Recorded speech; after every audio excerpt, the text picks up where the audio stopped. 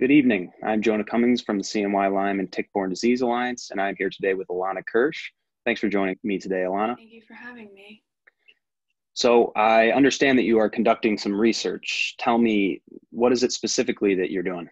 I'm enrolled in a program at my high school called Science Research.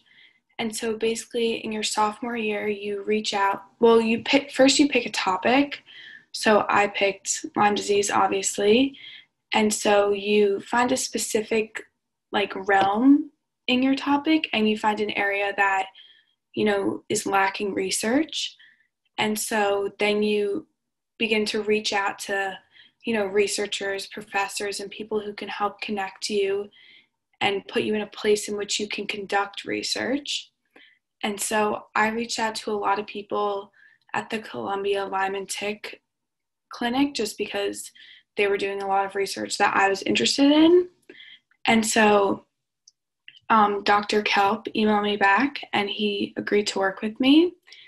And so basically I'm conducting a study. It's loosely based off an article or a study that he was involved in. And basically we're going to be looking at the symptoms that contribute most strongly to decreased quality of life and low short form 36 scores of patients with post-treatment Lyme disease syndrome.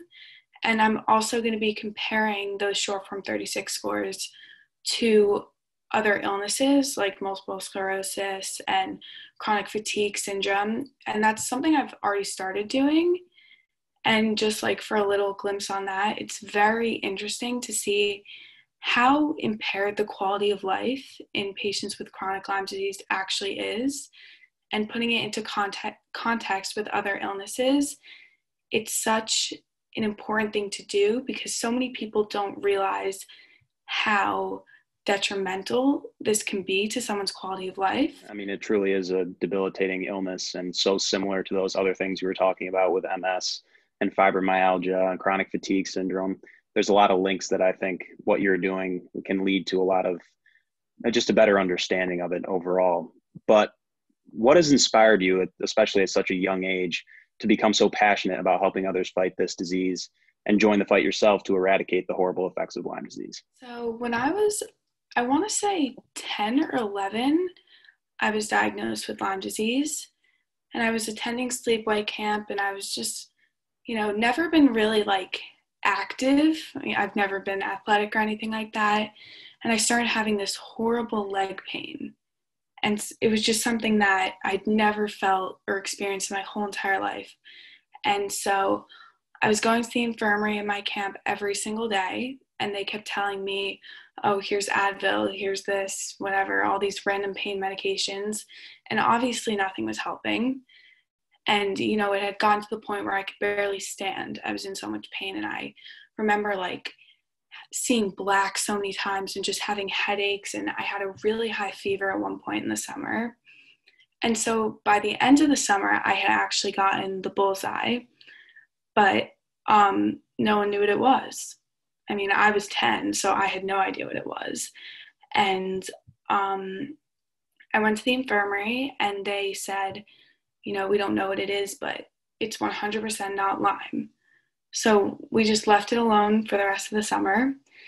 And when I came home, I went to the doctor and they said, we don't even have to test you. It's 100% Lyme. They tested me anyway and it came back positive.